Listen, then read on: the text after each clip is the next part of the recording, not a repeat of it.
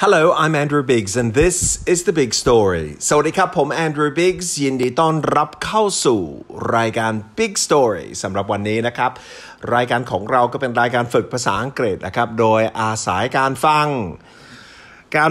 แล้วก็เขียนด้วยนะครับเพราะว่าเราต้องจดคำศัพท์ที่เราพูดถึงนะครับเราจะช่วยคุณกับการเรียนภาษาอังกฤษนะครับโดยเอาข่าวที่แบบสนุกสนานแปลกๆตลกมาเสนอด้วยครับวันนี้เรามีข่าวที่ไม่ได้ถือว่าสนุกนะครับแต่ว่าเหลือเชื่อมากกว่าครับเราต้องไปที่สหรัฐอเมริกาครับท่านผู้ฟังครับหลายคนก็เข้าใจแล้วนะครับว่าความสำคัญของ การศึกษาในยุคนี้ครับเป็นสิ่งที่เราต้องคำนึงถึงตลอดเวลาครับยังไงเราต้องเรียนนะครับเราเข้าใจว่าบางครั้งสถาบันหรือระบบการศึกษาของเราอาจจะมีข้อบกพร่องบ้างแต่ไม่ได้หมายความว่าเราไม่ควรจะเรียนตลอดชีวิตครับเราต้องแสวงหาความรู้ครับ You're never too old to learn ก็เป็นคำคมในภาษาอังกฤษที่แปลว่าไม่มีวันแก่เกินเรียนนะครับเราต้องเรียนรู้ตลอดเวลาวันที่เราเลิกเรียนนะครับเป็นวันที่เราเริ่มแก่ลงแล้วก็ไม่มีใครอยากแก่ลงไม่ใช่นะครับวันนี้เราจะพูดถึงนักศึกษาคนหนึ่งครับที่สำเร็จการศึกษาระดับปริญญาเอกครับภาษาอังกฤษก็เป็น doctorate ใช่ไหมครับเพราะว่าพอสำเร็จการศึกษาปริญญาเอกก็สามารถที่จะเรียกว่าตัวเองว่า doctor ครับผมต้องรีบไปบอกก่อนที่จะเล่ารายละเอียดของข่าววันนี้ครับรีบไปบอกว่าในภาษาอังกฤษด็อกเตอร์ทางด้านแพทย์หรือทางด้านวิชาการก็เหมือนกันยังไงเราเรียกว่าด็อกเตอร์ครับถ้าพบใครที่ชื่อด็อกเตอร์สมิธอย่างเช่นด็อกเตอร์สมิธเราจะไม่แน่ใจว่าเขาจะเป็นหมอทางแพทย์นะครับหรือเป็นหมอทางวิชาการเราอาจจะต้องถามเพิ่มเติมนะครับเพราะว่าคำนี้ก็เป็นด็อกเตอร์ในภาษาไทยนะครับก็มีแพทย์ใช่ไหมครับแล้วก็สำหรับนักวิชาการที่สำเร็จการศึกษาปริญญาเอกครับเราจะเรียกว่าด็อกเตอร์ครับมีดอรอใช่ไหมครับที่นำหน้าแต่ในภาษาอังกฤษก็ไม่เป็นอย่างนั้นเลยครับ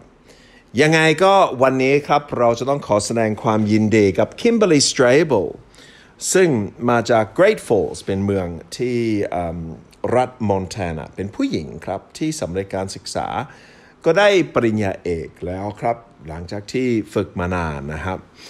แต่ไม่นานมากเพราะว่าคิมเบอร์รี่ผู้หญิงคนนี้อายุ17เท่านั้นเลยครับอายุ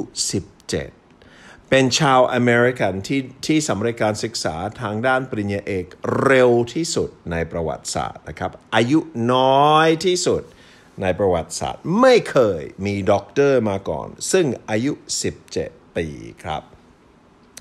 จะเห็นว่าหน้าตาก็ดีเหมือนกันนะครับเห็นในภาพครับทางอินเทอร์เน็ตแต่นี้ก็เป็นข่าวที่เราจะพูดถึงในเบรกที่2ครับของ Big Story วันนี้ก่อนที่จะเล่าให้ฟังครับเรื่องนี้เราดูคำศัพท์ที่เกี่ยวข้องเพราะจะช่วยคุณกับการอ่านแล้วก็เข้าใจข่าวนี้ด้วยครับอย่างที่บอกไปแล้วนะครับ Doctor ในภาษาอังกฤษก็คือหมอหรือเป็นด็อกเตอร์ทางวิชาการนะครับ doctor ครับเราออกเสียงเป็น doctor ครับไม่ใช่ด็อกเตอร์ครับอย่าไปพูดอย่างนี้นะ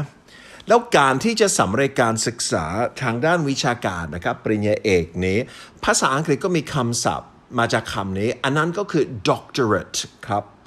doctorate doctorate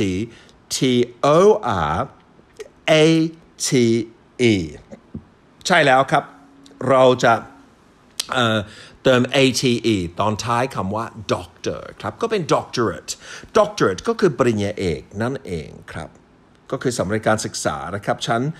เอกเป็นด็อกเตอร์ครับชั้นด็อกเตอร์ก็เป็น doctorate ครับแล้วเวลาคุณสำเร็จการศึกษาในภาษาอังกฤษนะครับ you achieve a doctorate you receive a doctorate you get a doctorate ในคราวนี้ครับเรามีใช้อีก2คำนะครับที่น่าสนใจอันนั้นก็คือ earn ครับ earn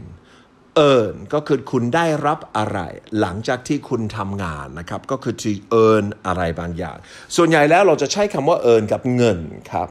แต่ที่นี่เขาใช้กับ doctorate to earn a doctorate ก็คือคุณได้รับปริญญาเอกนะครับ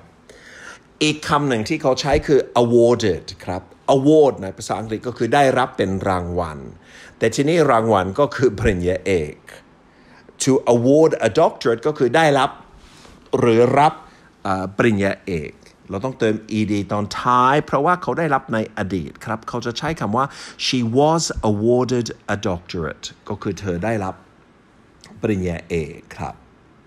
เขาเรียนอะไรครับเขาเรียนบริหารธุรกิจครับในภาษาอังกฤษเราเรียกว่า business administration business administration คำว่า business ผมขอสะกดคำด้วยนะครับเพราะว่าผมจะพูดถึงการออกเสียงทีหลัง b u s i n e s อีกครั้งหนึ่งครับ b u s i n e s ครับ business ครับ business administration คือ business ในภาษาอังกฤษเวลาออกเสียงอย่าออกเสียงเป็น business ครับหรือ business คือภาษาอังกฤษเราจะใช้คำว่า business ครับ biz พยางค์แรกก็เป็น business ครับ business administration นะครับเยี่ยมครับก็ผู้หญิงคนนี้เหลือเชื่อนอกจากนี้ก็คำศัพท์ง่ายๆนะครับข่าวนี้ก็ไม่ยาวเท่าไหร่ประมาณ 4-5 ประโยคแค่นั้นเองครับเขาพูดถึงคำว่า career ครับ career ก็คืออาชีพทำงานของเรา career อันนี้อาจจะเป็นอีกคำหนึ่งที่เราต้องรู้จักนะครับเพื่อเข้าใจข่าวนี้เดี๋ยวเราพักกันสักครู่นะครับกลับมาผมจะอ่านข่าวนี้เกี่ยวกับผู้หญิงชาวอเมริกันที่เป็นปริญญาเอกที่ได้รับปริญญาเอกเป็นด็อกเตอร์อายุน้อยที่สุดนะครับอายุ17เท่านั้นเองครับสักครู่ครับ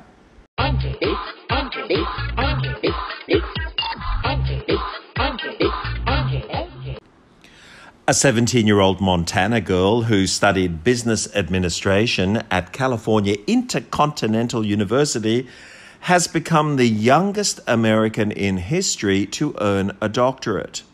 Kimberly Strable, 17, of Great Falls, was awarded a doctorate in business administration with an emphasis on global leadership. Strable said she is looking forward to starting her career. Strable said achieving runs in her family, her older sister, earned a master's degree just days after turning 18, and her 3 younger siblings have all expressed an interest in getting their degrees at a young age. I'm so relieved because it's been such a long journey to finally recognize I am now officially a doctor. Super amazing, she said. จบข่าวนะครับเกี่ยวกับผู้หญิงที่เหลือเชื่อเลยนะครับเขาเป็นด็อกเตอร์ตอนอายุ17นะครับเรามาดูทีละประโยคครับเพราะว่าข่าวนี้ก็น่าสนใจนะครับ A 17-year-old Montana girl who studied business administration at California Intercontinental University อันนี้คือประธานของประโยคครับ A 17-year-old Montana girl ก็คือผู้หญิงจากรัฐมอนแทนาอายุ17บางคนจะออกเสียงเป็นมอนทานานะแต่ที่โน่นเขาเรียกว่ามอนแทนาครับอายุ17 A 17-year-old Montana girl who studied business administration ซึ่งเรียนบริหารธุรกิจ at California Intercontinental University อันนี้ก็คือชื่อของมหาวิทยาลัยครับก็คือมหาวิทยาลัยCalifornia Intercontinental University ผมไม่เคยได้ยินนะครับอันนี้ก็คือประธานทั้งหมดเลยนะครับผู้หญิงอายุ17มาจากมอนทานาที่เรียนบริหารธุรกิจจากมหาวิทยาลัยชื่อ California Intercontinental University has become the youngest American in history to earn a doctorate เธอกลายเป็นผู้หญิงอายุน้อยที่สุด has become the youngest American in history in history ที่นี่แปลว่าในประวัติศาสตร์ to earn a doctorate อย่างที่ผมบอกที่ได้รับปริญญาเอก Kimberly Strable 17 of Great Falls ก็คือ Kimberly Strable อายุ17ของ Great Falls was awarded a doctorate อย่างที่ผมบอกไปแล้วนะครับในคราวนี้ ได้รับปริญญาเอกเขาจะใช้คำว่า earn หรือ awarded ครับ awarded a doctorate in business administration with an emphasis in global leadership คำว่า emphasis ในภาษาอังกฤษเคยได้ยินไหมครับมาจากกริยา to emphasize ครับ emphasize ในภาษาอังกฤษแปลว่าเน้นอะไรบางอย่างครับ emphasise หรือ ze ครับ emphasize แปลว่าเน้นคำนามจากคำนี้การเน้นอะไรบางอย่างก็คือ emphasis ครับ emphasise emphasis ครับ emphasis คือการเน้นอะไรบางอย่างครับคนไทยจะเรียกว่า major ที่จริงทั่วโลกก็เรียกว่า major ทำไมเขาไม่เรียกในข่าวนี้ไม่รู้เลยผมไม่ได้เขียนข่าวนะครับแค่หยิบจากสื่อแต่ว่าน่าจะเป็นเหมือน major ครับ with a major in global leadership ก็คือ an emphasis in global leadership ต่อเลยครับ Strable said she is looking forward to starting her career Strable บอกว่าเธอกำลังจดใจเขามองหน้าโดยแบบอยากจะทำมากเลยอันนี้คือความหมายของ to look forward to มองข้างหน้าด้วยความรู้สึกตื่นเต้นอยากจะทำก็คือ to look forward to อะไรบางอย่าง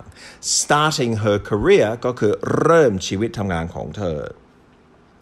Strable said achieving runs in her family Strable บอกว่าการที่จะบรรลุผลนะครับที่จะสำเร็จอะไรบางอย่าง runs in her family ในภาษาอังกฤษ to run in the family คือลูกไม้ไม่หล่นใกล้ต้นนะใช่ไหมครับ ในภาษาไทยภาษาอังกฤษความหมายก็คือมันจะเป็นกรรมพันธุ์ที่สืบทอดลงมาตลอดเวลาครับ to run in the family ครับ Strable says achieving runs in her family ก็คือ Strable บอกว่าทุกคนในครอบครัวก็ประสบความสำเร็จ Her older sister นี่พี่สาว earned a master's degree just days after turning 18 ก็ได้ปริญญาโทไม่กี่วันหลังจากที่ครบ18 ปี and her 3 younger siblings all expressed an interest in getting their degrees at a young age คำว่า sibling ครับเป็นคำศัพท์ที่เราต้องรู้ถ้าไม่รู้นะครับจดเอาไว้ sibling sibling ในภาษาอังกฤษก็คือพี่ชายน้องชายพี่สาวน้องสาวทั้งหมดเลยนะครับไม่ว่าจะเป็นพี่ชายน้องชายพี่สาวน้องสาวครับก็เป็น sibling ของคุณนะครับฝรั่งชอบถามว่า how many siblings do you have คุณมีพี่น้องกี่คนนะครับพี่ชายน้องชายพี่สาวน้องสาวกี่คนนะครับทั้งหมดครับเขาก็อยากจะได้ปริญญาด้วยนะครับตอนอายุน้อยเลยครับเดี๋ยวเราอ่านอีกครั้งหนึ่งนะครับพร้อมหรือยัง Let's go A 17-year-old Montana girl who studied business administration at California Intercontinental University has become the youngest American in history to earn a doctorate. Kimberly Strable, 17, of Great Falls, was awarded a doctorate in business administration with an emphasis in global leadership. Strable said she's looking forward to starting her career. Strable said achieving runs in her family. Her older sister earned a master's degree just days after turning 18, and her 3 younger siblings have all expressed an interest in getting their degrees at a young age. I'm so relieved because it's been such a long journey to finally recognize I'm now officially a doctor. Super amazing, she said. Super amazing ในภาษาอังกฤษครับก็แปลว่าโอ้โหเหลือเชื่อเหลือเกินเยี่ยมมากเลยครับอย่างนี้ I'm Andrew Biggs. Have a great Saturday. See you again tomorrow on The Big Story. Goodbye.